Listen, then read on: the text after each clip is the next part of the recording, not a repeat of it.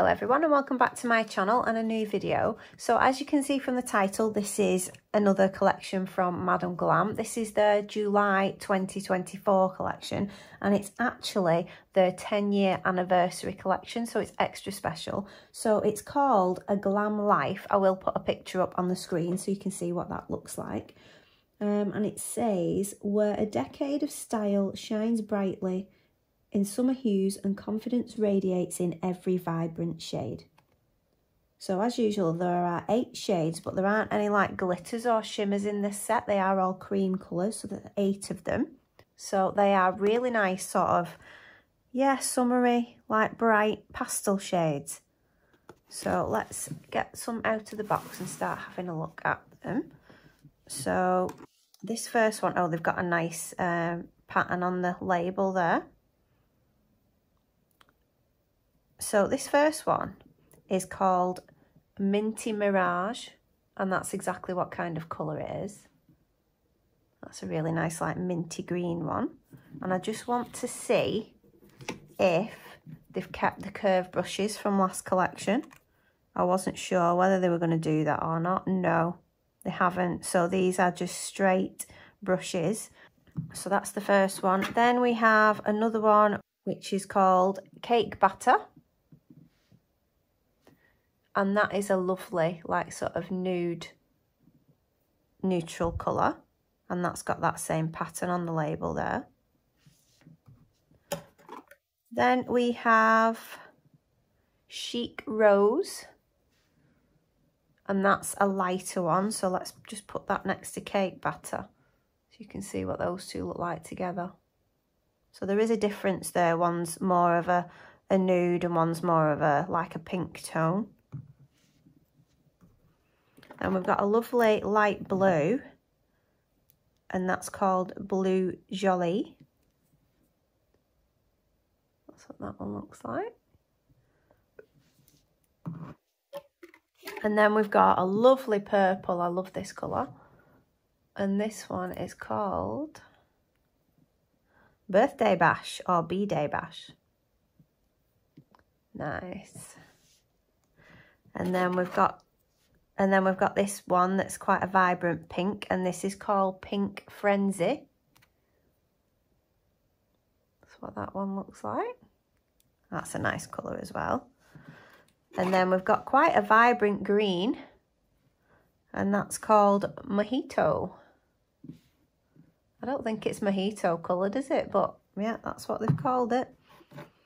Right, and then the last one is Peach Fuzz. And that is a proper like peach colour. That's nice, that.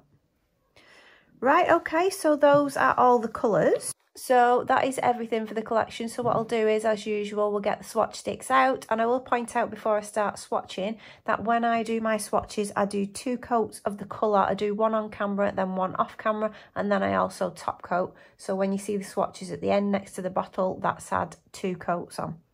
Okay, so let's get swatching then.